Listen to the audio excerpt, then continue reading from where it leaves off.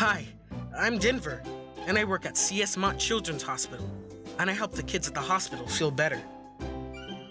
Today, I wanted to talk about an important topic, medicine. I've been learning about medicine, like why I take it, and when I need to take it. But I know that there is still more I need to learn. Let's take a look at how we can work together so we can be safe around medicine. Do you know where your adults keep medicine in your house? My mom keeps my medicine in the kitchen and other medicines in a locked box. No matter where medicine is kept in your house, it's important for adults to keep them up and out of your reach so you don't accidentally take it when it's not time. If you see medication where it's not supposed to be, remind adults to put it away somewhere safe. Sometimes even grandparents need this reminder. My mom and dad keep medicine up and away in cabinets.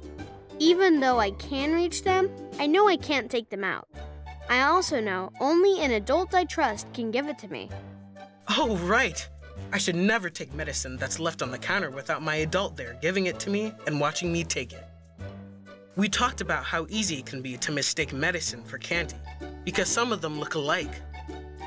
Can you tell the difference between these pictures? Which one is medicine? This one is tough. Even though you may be able to tell the difference when they are side by side, if the medicine is by itself, it can be hard to tell. Speaking of giving medicine, how do you take medicine? When my mom gives me medicine, she checks the bottle for instructions and the time I have to take it.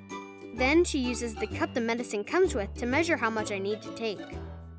After I take the medicine, my mom puts it back in a safe location, up and away.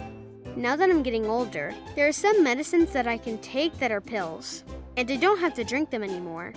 My adult tells me it's important to only take medicine when needed, and to only take it if a trusted adult is available to give it to me. They also said it's important to never share my medicine with anyone else because it could cause them harm. Medicine that is given to me by a doctor is for me only, to help treat my very specific needs. What do you do if your medicine is left over? Or what do you do with your medicine if your pain is gone? After a few days, I felt better and told my mom. She said I could stop taking the medicine, but we needed to find somewhere safe to throw it away. She looked online and found out there's a medication disposal bin at our pharmacy. We went together to throw it away. When I was all done taking my medicine, my mom said we weren't able to go to a safe disposal site. So she made sure the medicine was tossed safely by mixing it with kitty litter. Yuck! My mom said that when there's leftover medicine, we need to throw it away. But we can't just throw it away like we do with other trash. Mom says we need to mix it with something gross, like kitty litter or used coffee grounds. That way, nobody can find the medicine and take it by accident. You could also bring it to a hospital, like the one I work at, because they have special bins that are only for medicine. My adult says we can take it to other places where police officers and other trusted adults can throw it away for us. I have a question for you. What if my friend who was sick needs medicine?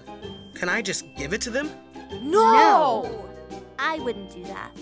Only your friend's doctor or adult can give them medicine. You should never share your medicine with somebody else. I now know that my adult should keep my medicine in a safe place so that only they can give it to me when it's the right time. I also learned why it's important to safely throw away medicine after I'm done with it, like taking it back to the hospital and using the special bins for medicine, or mixing it with something yucky like kitty litter. Check out my other videos about what pain is and ways to help when we feel pain.